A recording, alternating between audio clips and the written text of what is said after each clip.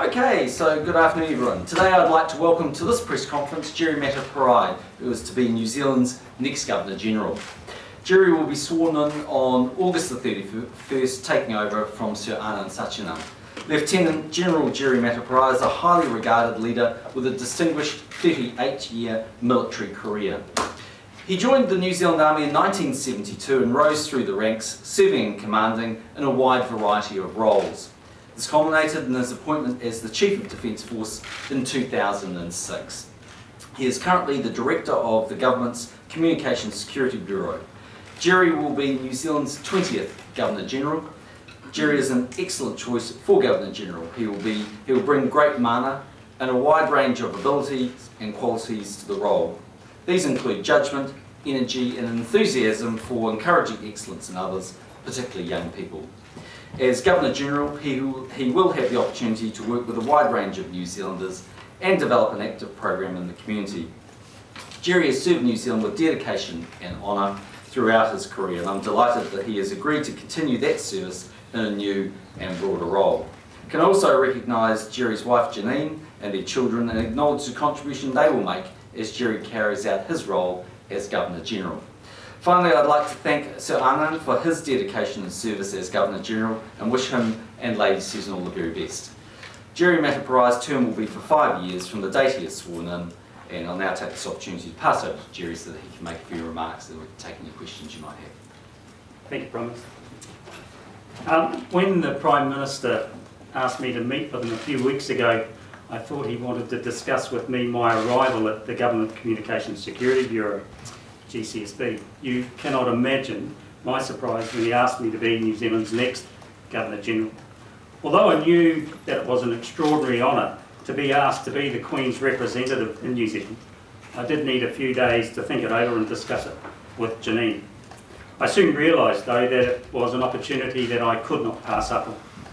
At the same time, it would be fair to say that the move represents and represented a significant change of plans for me and my family. My working career has been one in service of New Zealand.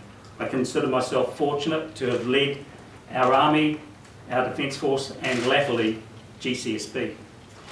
That experience should be useful when I become the Governor General later this year, and the more I've thought about the role of Governor General, the more confident I've felt that I could develop some of the things that I've been interested in, that I've seen as important.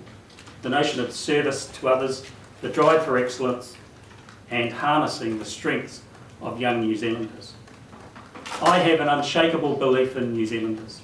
There is a Kiwi spirit that gets things done with humour, ingenuity, practicality, and without bias.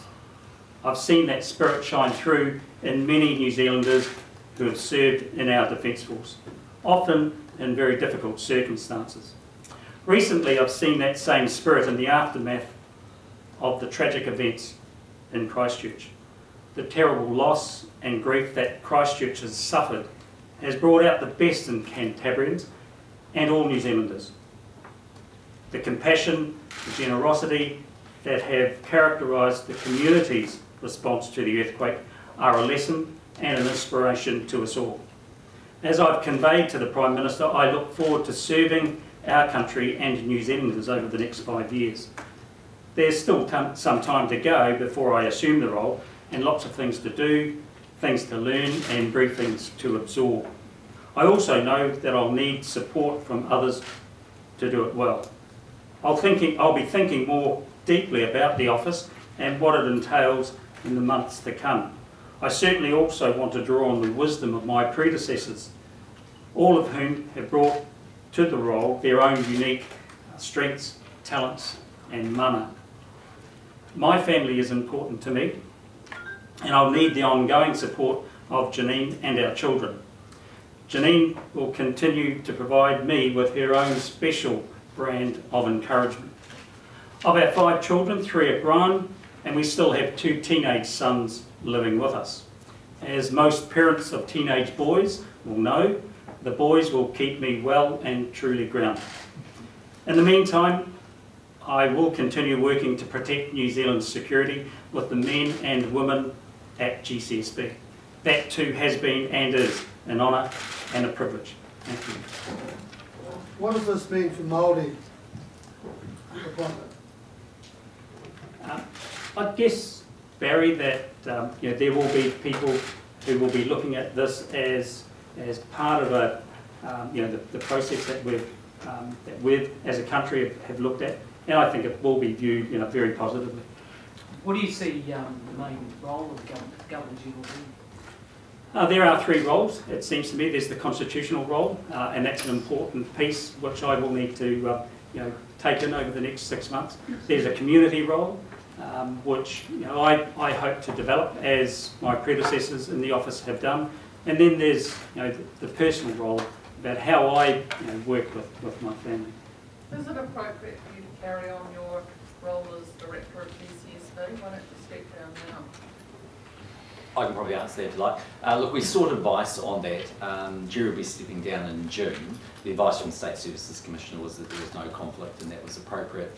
We know that the election day will be November 26th, so I think that's an appropriate separation, and we're comfortable that it all works. When did you decide on Lieutenant General Mateparae as the Governor General? Well, we probably finally decided in my mind that it was the right person, and Jerry was the right person probably about 6 weeks ago. Approached him around about a month ago, I think.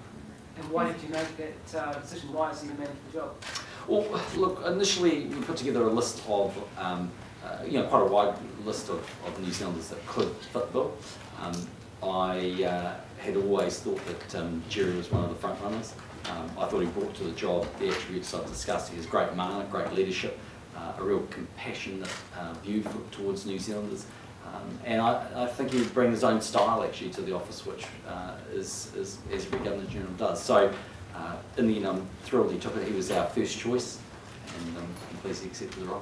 Following up on Ulrich's initial question about GCSB, in terms of, I guess, the broader notion of a separation of powers, I mean, is it appropriate to have someone who's still actually in a semi sort of military or security role lined up for this job as the representative of the head of state? Well, there's no inherent conflict there, and that's why the State Services Commissioner is comfortable with that.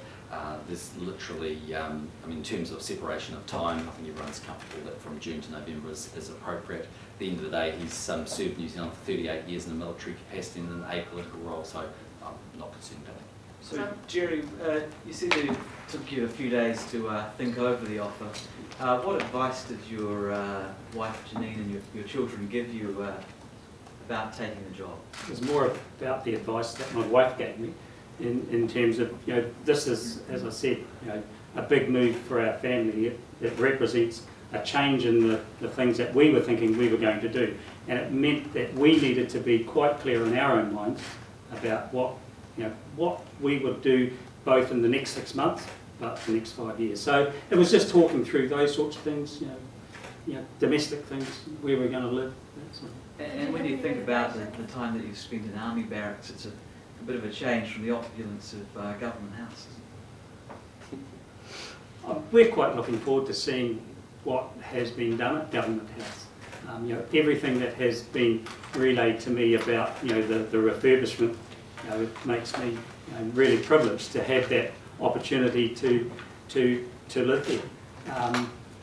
So we're looking forward to getting into the role. You're head of the spy agency. Are you sure it came as a surprise to you? It did. And so it just goes to show that there are secrets that can be kept. So you didn't do anything on the phone then, obviously, from this? No. Right around my head. Can Lieutenant General Mateparae expect a knighthood? Yes. Yep. He will get knighted. In fact, the technical things that will happen is that he'll be elevated to the Chancellor of the New Zealand Order of Merit and is made an additional Knight Grand Companion of the Order. So he will be Sir the Right Honourable Jerry Mateparae, Lady Mateparae. He's also got quite a few polls as the most popular choice. Did that have some bearing in your choice? Notwithstanding that I am a person that follows polls closely, I didn't actually look at those ones, so no. Look, I'm sure those polls reached the same conclusion, or those that participated in those polls reached the same conclusion that I did, that you know, Jerry's role in the military and his leadership in that capacity has been exemplary. He's just a warm, engaging New Zealander, and I think if you look at the role of Governor General, of course there's the aspect of the Constitution, but it's also, you know, it's the leadership of the community, it's leading our country, particularly when we have situations like we have at the moment with the Canterbury earthquake and the rebuild of Christchurch. It's incumbent upon all of our leaders to show that they can lift people up and bring them with them. Did you consult with Phil Goff about this as well? I have, yes. So I rang Phil Goff, I think it was about 2 or 3 weeks ago. My office contacted him and he was totally supportive. Also rang the Queen a couple of weeks ago as well. On the constitutional role, what Just thrilled. Sorry. On the constitutional role of the Governor General, what arrangements will be in place for advice on decisions that might have to be made? Well, that's ultimately a matter of Government House, but he's supported by the Cabinet Office and will have available to him as Governor General all of the appropriate advice that is necessary. And he has a completely independent role. And in the end, if we're in a position to put together a government post-election on November 26th, then we'll have to follow the well-worn path of the constitutional arrangements of confirming both publicly that we have the support of the majority of the House, and in my capacity as the leader of the National Party, going to the Governor General and informing him that I believe I can command a majority in the House. He's a lot younger than some of the previous Governors General. And I mean, there's a reason, I think you said, why people are appointed in their 60s. Perhaps you'd consider giving him 2 terms so he wouldn't be, so you couldn't take most value out of him. Look, it's been sort of precedent's always been that it's 1 term, but one of the reasons I was attracted to the proposition of Jerry becoming our next Governor General is because he's younger, and I just think that I think we're a young modern country. I think it's a great fit for what we're doing. Lieutenant General Mateparae, you joined the Army in 1972. Was that as a private, as the lowest of the level? Martin, yes. Did you ever think you'd be standing here one day elevated to this position? Martin, no. Can you tell us a bit about how you've come to be here? You know, what were you sort of looking to do when you entered the armed forces, and now that you're in this? It's a long time ago, but as young New Zealanders still seek to join our 3 services, there's an element of adventure, there's an element of service, there's camaraderie, a whole lot of those sorts of things, and I just wanted to do something different, really different. Okay, so finally, can I just pay tribute to Sir Anand and Lady Susan? They really have done a tremendous job in the last 5 years. It's been a privilege to work alongside both of them. We look forward to doing that until Jerry's sworn in August. Thanks very much.